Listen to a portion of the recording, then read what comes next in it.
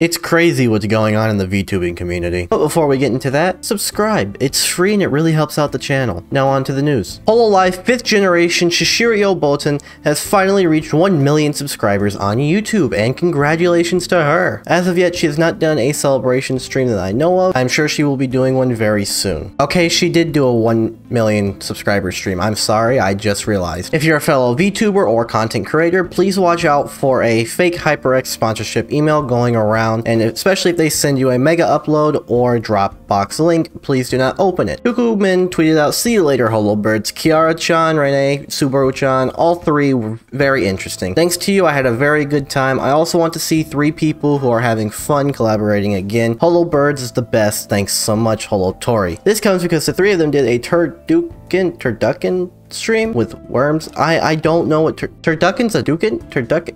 It's a dish. Oh, it's because they're all the I'm fucking stupid. Alright, moving on. They did the stream and they all had fun. It was great. Have people just saying turducken was so fun, the other bird gets the worm. I'm done covering this. I'm sorry for being so stupid. We have more Vshojo girls showing off their Halloween outfit. And we have here Nyanners showing off her full body pics of her Halloween outfit, and it looks beautiful. We have one with cape and one without the cape. It looks great. And then we also have Mouse, Ironmouse with mouse ears. This counts as her Halloween outfit with her mouse ears. I didn't know I needed something so much before in my life. But not only do we have that, we also have Silvervale, or an ad. Yeah, we have Silvervale showing off her witch outfit. I'm a witch.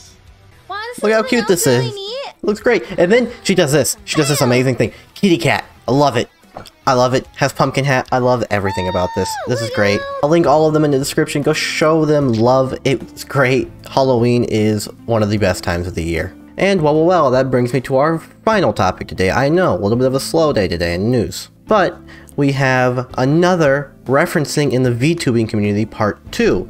And well, we have Saruei Vtuber tweeting out this, showing off her model on the left, and then someone that looks pretty similar. The face kind of looks similar, glasses, and then we have the outfit looking partially similar, and it just looks really similar, like it was kind of sketched. It doesn't end there. While you can say, yeah, it might not look completely the same or similar at all to you, as that's what some people in the replies were saying. Some people were saying this face structure is honestly very plain, so it's very easy to mimic. Nothing else really matches otherwise. Eye shape doesn't match, hair doesn't match, monster/being doesn't match, clothing doesn't match. Unlike the first instance, everything pretty much matched. And then we have this person saying the hair is extremely similar, just flipped. The hands and feet are traced. The sweater is more than just inspired. The eye shape is very similar. The leg design comes up to the exact same place with similar texture, etc. Its laziness in one of its highest forms. But it doesn't just end there. They said their Twitch archive is filled with trace art, mostly from mine, and I'm pretty sure from other artists as well. Man oh man, I recognize the hand instantly. The thing is, Saruei's drawing on the left was never published and is from an old Patreon reward. Middle one is traced from her unfinished Kiara sketch. Far right is traced from her John d'Arc altar from her art book. And yeah,